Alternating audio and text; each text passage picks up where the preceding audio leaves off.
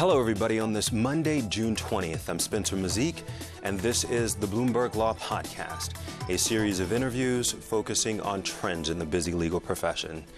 In recent years, the oil and gas industry has revamped a drilling technique called hydraulic fracturing or fracking to unlock natural gas reserves trapped underground. These reserves could supply the U.S. with gas for up to 100 years. So why are some folks calling for a ban on fracking? Joining us to discuss the risks and regulation of fracking is Elizabeth Burleson, a Pace Law School professor. Welcome, Professor Burleson. Thank you for joining us today. Thank you very much for having me. Sure. Well, so, Professor, tell me, is there a significant amount of natural gas trapped underground in the U.S.? Yes, there's roughly as much traditional as non-traditional natural gas. And again, it's not going to last forever, but it's being described lately as a transition fuel if we're going to try and get off of some of the traditional forms of fossil fuels that cause, the greenhouse gas mitigation.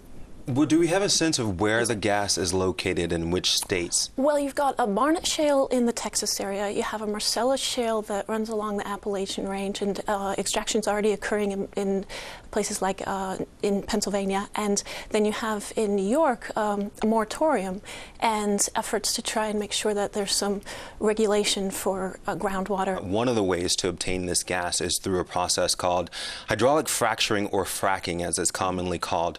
What is fracking? So it's interesting because for the industry, they tend to use phrasing as their shorthand, and opponents tend to use fracking, and proper terminology is hydraulic fracturing. I didn't know that. So interesting distinction. And people are writing both, and the media has tended to lean towards fracking. So it is in fact common terminology to say fracking, but it's primarily water, and then sand, and then some fluids that help keep the sand suspended and lubricate. What are the chemicals used in fracking then? So there's a potential range of over 700, and generally not nearly that many are used at any one time. But it's also really important to keep in mind that each location is really specific. It's shale, but it's a different sort of shale. So what works in one location might not necessarily work in another. Yeah, so when you're talking fracking fluid or freezing fluid or hydraulic fracturing fluid, you're not necessarily talking about the exact same thing that's being used in, say, Ohio versus New York versus Pennsylvania versus Alabama versus, Texas or now in the UK, Israel, all the different places that are starting to look at this. And it is, in fact, a lucrative thing to have sorted out what works best in one location. So the companies arguably have a vested interest not to share that information. Right, and keeping that protected, it's almost like a trade secret. And I know that a colleague of yours, Hannah Wiseman, actually wrote an article that I read about them saying that the chemicals that they use in the process is a trade secret. So can you explain a little bit more about that? And Professor Hannah Wiseman's done both in Fordham and Columbia and Villanova a whole series of articles that really speak well to this conflict between trying to meet the needs of environmental integrity as well as public health, because even when you get workers that come to emergency rooms, nurses are now getting exposed to acid levels and they don't know what they're working with. On the other hand, in intellectual property, companies deserve to be able to protect their trade secrets. I want to get to what everyone's been talking about, which is the risks of hydraulic fracturing. Does it pose a real threat to our air and water supply? So you have methane leakage, which the Cornell study talked about greenhouse gas. Using that as the frame, you've got methane leakage being of greater concern than bringing down carbon levels. So in that context, you're impacting atmospheric greenhouse gas climate change numbers. In the Duke study, you were talking about the fact that methane was getting into drinking water, and it wasn't clear how. It wasn't necessarily the fracking solution. Diesel wasn't necessarily getting into the drinking water, but the methane was. And I read that study because they said that gas could transport in the gas phase from the shale formations to the groundwater. And they thought perhaps it's coming up partially through natural fissures and then combined. That was one possibility, but it was by far more likely that the natural gas was getting in the groundwater and then in the drinking water in locations directly around these hydraulic fracturing sites. Which brings up, I hate to interrupt, but it brings up an interesting point to me, because I don't know whether or not you've seen this film, but it's an Oscar-nominated documentary called Gasland by Josh Fox, and in it there's this famous image of one of the folks who live near one of the fracking sites actually is lighting water on fire. So he turns on his water tap and he literally gets a ball of fire coming out of his kitchen sink. Yeah, and I know you're not a scientist, but is it likely due to the methane contamination? They're getting the very strong sense that it's methane. One of the things that New York is trying to do in terms of regulations is make sure that they have both before and after understanding. And so in the locations where this has occurred, there hasn't necessarily been a sufficient understanding of what were the methane levels before this fracking or hydraulic fracturing started. And so, yes, it seems likely, it seems highly likely, but there isn't, in environmental law generally, you don't always have a good baseline to know what you're starting with. But in addition to that, one of the most important aspects of the risk is the risk to depletion of groundwater levels and the risk of what's being done with the wastewater.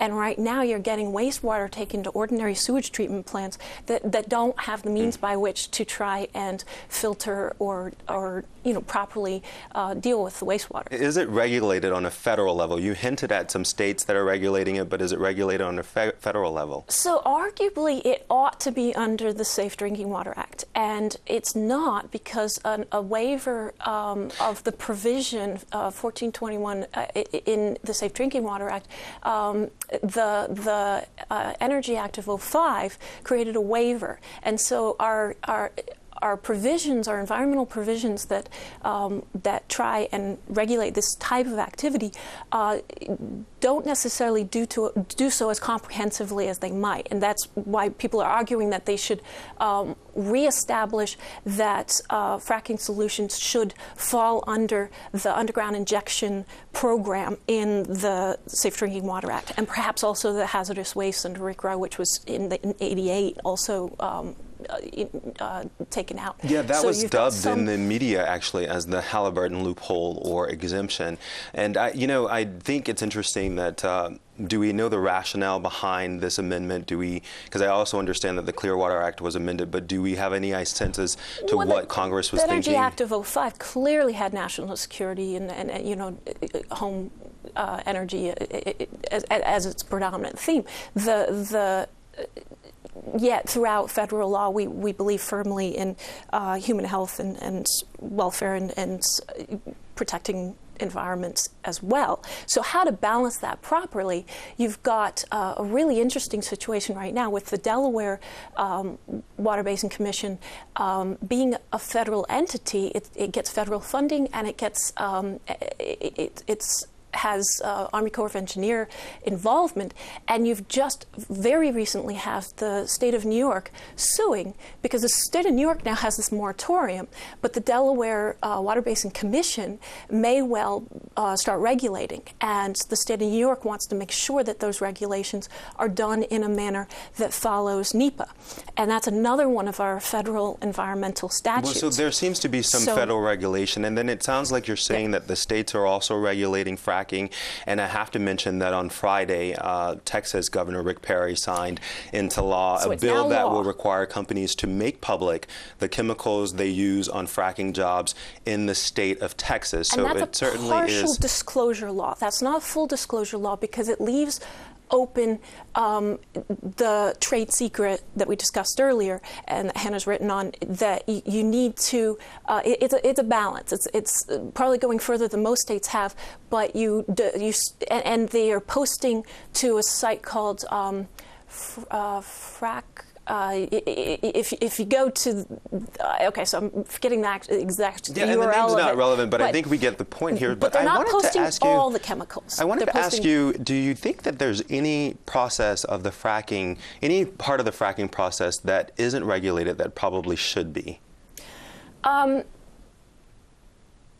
think there arguably needs to be a disclosure of the fracking chemicals so that people know what their risk exposure is. And at present, we don't have a scientific basis. So the National Academy of Sciences ought to be doing a full study on hydraulic fracturing so that we then have cradle-to-grave analysis on the aspects of not just the hydraulic fracturing, but the drilling, the casement issue with the cement, how stable that process is, are the drilling solutions escaping the leakage of the methane and the wastewater, and can you actually find ways to make the hydraulic fracturing solutions less toxic, use more benign chemicals, or additionally, how can you try and make it less water intensive? And so when energy is very water intensive and water is very energy intensive. But in this context, we're talking about something that might make sense in the context of bringing down carbon, but is going to have a lot of other implications, and particularly the radioactivity aspect of it, which isn't in the fracking solutions per se, but is coming back up in the wastewater, is something that isn't currently being studied. So New York's got its moratorium until it finishes the process of its revised supplemental generic environmental impact statement, and that's open for public comment, and it probably won't come out until at least the fall at the earliest. But the scope of the studies that are being conducted both at the EPA level federally and at the state level aren't necessarily looking broadly enough at beyond the hydraulic fracturing fluids themselves and the chemicals in those fluids. Okay. Well, and if regulated, then should we as a culture, as a society, embrace hydraulic fracturing? If sufficiently regulated, I see this happening. I think communities should be able to use information that's put in the public domain that clearly identifies the range of chemicals being used, and that buffer zones should be put around public drinking supplies, aquifers. We should have a very, very comprehensive, we should not be permitting beyond our capacity to monitor, and we should be doing water quality tests both before and after, downstream, ongoing tests. And yes, that's all going to cost money. So it needs to be funded properly. This is going to be a very lucrative field that is simply going to ramp up. A substantial part of Chesapeake is Chinese investment. You're getting many international players in both as investors, and the stakeholders have asked for disclosure, not all of them, but there are stakeholders that have asked for disclosure. So corporate responsibility in the form of knowing what those chemicals are, and corporate responsibility in terms of having best practices. And I think we should raise up the best practices and the best companies and highlight what is working well so that the other companies can start using these best practices. All right. Well, unfortunately, we're running out of time, so we're going to have to leave it there. But it sounds like whether or not fracking, we embrace it, it's going to be here to stay. But thank you very much for sharing your insight with us today. We greatly appreciate you joining us. Thank you very much. When we come back, our spotlight on contributed content. We'll be back in a moment. Digital technology has transformed the way we live our lives. We can access any piece of information at any time from anywhere. We can share ideas with thousands of people instantly. Staying up to date with breaking news and events is easier now than ever before. All this lets us keep pace with the world in real time.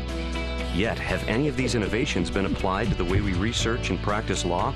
Starting today, the answer is yes. Welcome to Bloomberg Law, the first and only real-time research system for the 21st century legal practice, created by the leading provider of data and information services. A single search feature with access to legal, news, and company databases provides you with powerful legal research results and a holistic view of your clients, filtered so you know the information you receive will be relevant every time. Customizable legal, financial, and news alerts keep you ahead of your clients and in tune with their world. An integrated workspace allows you to organize your results by client, by urgency, by topic, however you want it, and to share those results with people on your team. Log in now to experience Bloomberg Law.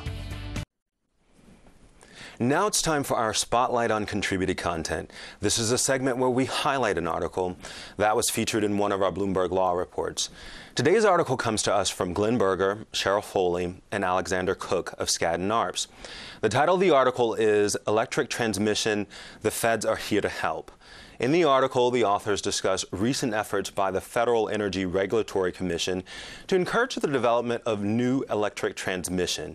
This is a great article, and you can find it in the June 13th issue of our Bloomberg Law Reports Technology Law on the terminal at BTLR or at BloombergLaw.com. Articles are contributed to us for publication by practitioners, law professors, and other legal experts. To find out more about how you can contribute, please visit BloombergLaw.com. A special thank you to the Skadden attorneys for that contributed piece. And again, our thanks to Professor Elizabeth Burleson of Pace Law School. Bye, everybody. Yeah.